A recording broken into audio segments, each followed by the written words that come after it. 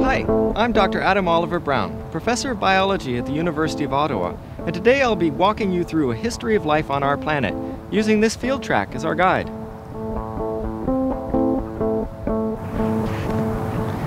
Currently, the world record for running around this track is about 43 seconds, but what if it took 4 billion years, which is just about how long life has existed on planet Earth from its very beginning to today. Now, as we stand here on the starting line, we recognize that the Earth has already been around for about 500 million years, or having started about 50 meters back that way. And as I start walking into the future, each 1 meter step on this 400 meter track represents about 10 million years. 10 million, 20 million, 30 million, 40 million. The timescale is really hard to imagine.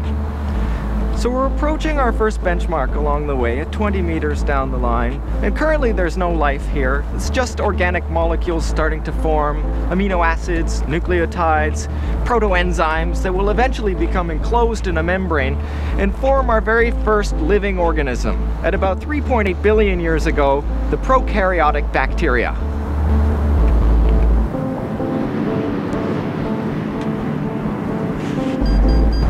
So these simple single-celled organisms were basically just like self-replicating molecules enclosed in a sac.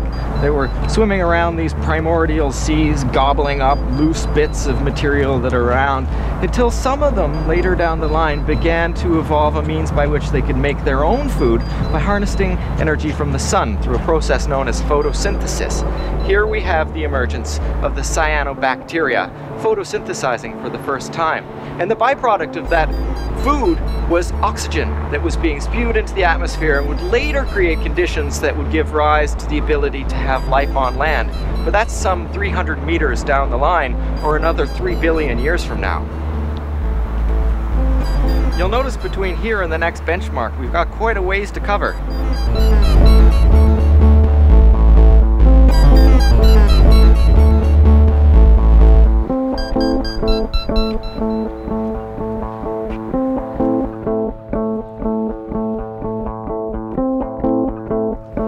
As I cover this 1.5 billion years or so of life on Earth that was dominated by these really simple prokaryotic bacteria, we approach our next milestone at about 2 billion years into this story, when these prokaryotic bacteria started bumping into each other and fusing and engulfing one another in a process known as endosymbiosis, which essentially means living inside one another, and we have the emergence of much bigger cells, much more complex, known as eukaryotes, very much like the protozoans and amoebas that we have nowadays.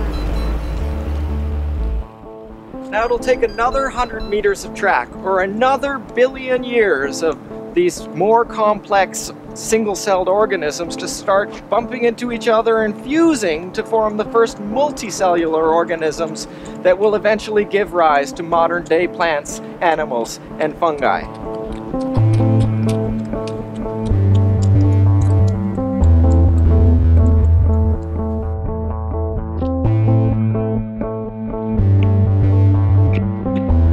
So note that we've already come 3/4 of the way around our track, or represented 3 billion years of life on Earth, and we haven't even yet got to see the evolution of modern animals or plants. Most of life on Earth throughout much of its existence has been in the form of single-celled organisms, and the Earth would be completely unrecognizable to most of us today.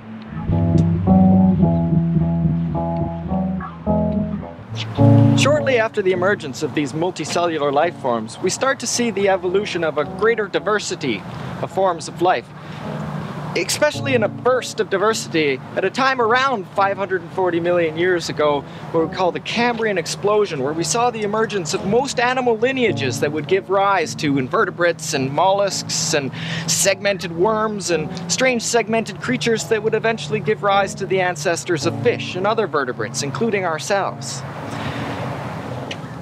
And just a few more meters down our track, which still represents about 50 million years or so later, we have the emergence of the first forms of life on land. starting with plants that would inch their way inwards, mosses and ferns from the edges of swamps, that were followed by insects that would learn to fly and exploit these plants as a food source in terms of eating their leaves and flowers and seeds. And then came the vertebrates afterwards, the amphibia, looking to feed on these insects that were abundant in this terrestrial world. Thankfully, some of these amphibia later evolved means by which they could lay their eggs on land and become truly terrestrial creatures, because a cataclysmic event occurred at about 250 million years ago, where we're approaching right now. As the continents are surfing around on the planet and moving together, at this point, at 250 million years ago, they formed the supercontinent Pangaea, which changed the world dramatically. Most marine life died out in mass extinctions, and the only life that was able to colonize this new world on the terrestrial environment were those that were pre-adapted to be able to live in the new hot and dry climate. The descendants of the amphibia that could lay their eggs on land, the reptiles. And for the next 200 million years or so, we have the age of dinosaurs that gave us the Tyrannosaurus rex, the Stegosaurus, the pterosaurs, and of course the crocodiles and birds that were their next of kin. As we move forward on this new supercontinent of Pangaea and this hot and dry world, it is now dominated by dinosaurs. And I passed this pylon at the 380 meter mark, which represents a relatively insignificant event that will become much more important much later. That was the emergence of the first mammals. Now, these small mouse-like creatures would be scurrying around underfoot, just basically trying to avoid being eaten by the monstrous dinosaurs that are there at the time. But that would have been relatively well pre-adapted to survive the next event that occurs right here at 65 million years ago, a cataclysmic one that would change the world forever. The impact of a huge asteroid on Earth. Now, this asteroid wiped out most life forms because it shrouded the Earth in a cloud of volcanic ash for about 5 months of darkness, and all of those big creatures that needed to run around and chase their food died off, meaning the end of the age of dinosaurs and the beginning of the modern era, the age of mammals. As the continents pulled apart and began to cool, the mammals diversified and began to inhabit the variety of ecosystems that came to be. As the whales and the horses and the bears and the primates evolved and began to inhabit the seas and the prairies and the northern forests and the tropical jungles of this newest of worlds. And here, almost at the finish line, down one of the primate twigs of the mammal branch of this big tree of life of ours was the ancestor of humans, who began to wander about in the African savannas upright for the first time around 3 million years ago, or just a short school ruler away from the finish line. What would not have been possible were it not for the demise of the dinosaurs, some 6.5 meters or so back that way, gave rise to our own ancestors that eventually would appear on the scene just 2 centimeters before the finish line, or some 200,000 years ago. The true modern humans, or Homo sapiens. At this point, a small ruler length away from the finish line is when humans started walking upright in the African savannas, about 3 million years ago. This 2 centimeters, represented by the thickness of about 2 decks of cards, is the human timescale. With this deck of cards representing the human timescale, each individual card is actually 2,000 years. If we were to shuffle back, 40,000 years or so, or just about a half a centimeter in thickness, we get to our latest cousins, the Neanderthals, who went extinct about 40,000 years ago and cohabited Europe with us up until about that point. If we shuffle through a few more cards into the future, we get to the Upper Paleolithic era, about 25,000 years ago, where we were master stone carvers making sculptures like this Venus. A few cards later, we find ourselves having adapted our media to cave paintings, such as these in the Lascaux caves of the south of France around 17,500 years ago. Just a few short cards into the future, at 12,000 years ago, we have the last ice age.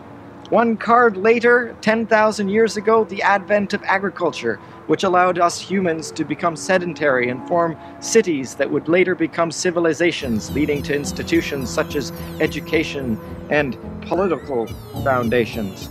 A few cards later, and we have the peaks of the ancient Egyptian civilization with the construction of the pyramids at about 4,000 years ago. One card later, and we are more or less in the modern era since Roman times. So this last card, which represents 2,000 years, is the last sliver of time and holds just about everything we can think of in terms of human civilization. From wars through dynasties, world conquest and colonization, through the Enlightenment, the Industrial Revolution, and the Internet. So we've come a long way from the origin of life, way back in the mists of time. But the story of life on the planet is a long and a varied one, with many epochs and eras along the way. From ancient seas full of photosynthetic cyanobacteria, to swamplands governed by insects and amphibia, hot, dry desert environments dominated by large reptiles, to a modern mammal age that gave rise to two-footed, sentient, ape-like creatures that we call humans. So join us next time as we revisit this timescale and look at a few other stops along the way and highlight changes in the Earth's atmosphere in terms of concentrations of gases that were created by those photosynthetic cyanobacteria in the plants, as well as the emissions from industry and volcanic eruptions that would tilt the scale the other way and make conditions less favorable for life on this planet, including for ourselves, the humans.